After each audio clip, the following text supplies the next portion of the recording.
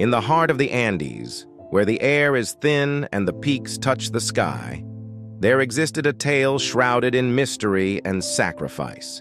It was a story that echoed through the ages, carried by the icy winds that swept across the desolate mountaintops. In the year 1999, a group of intrepid explorers embarked on an Argentine-Peruvian expedition near Lulailaco's towering summit, standing at an imposing 6,739 meters. Little did they know that they were about to unearth the frozen secret buried in time. A girl who had been frozen for 500 years.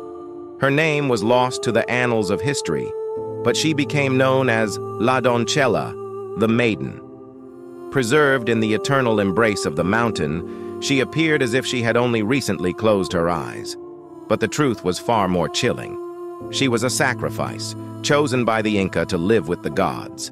As scientists meticulously studied her perfectly preserved body, they uncovered the gruesome reality of her fate. The Inca, in the name of their gods, had selected her for a ritualistic sacrifice. The journey to the mountaintop was treacherous, and to endure it, she was fed coca leaves, a concoction meant to aid in breathing at high altitudes. The girl, adorned in colorful garments and precious ornaments, was then drugged and left to face the biting cold and thin air. The Incan high priests, following ancient traditions, would later deliver the final blow, be it strangulation or a fatal blow to the head. These sacrifices, known as capacocha, were conducted during pivotal events or times of desperation, such as the death of the Sapa Inca or in the midst of a famine. But why were children chosen?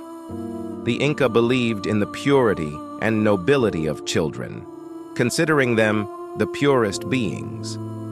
These young souls, dressed in vibrant attire, were intended to become guardians of their villages from the heights of the mountains, honored in death as they joined their ancestors.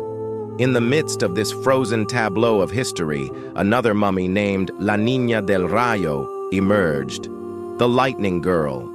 Alongside La Doncella, a 7-year-old boy, and the Lightning Girl, they were found on the mountaintop, their bodies untouched by the passage of 5 centuries.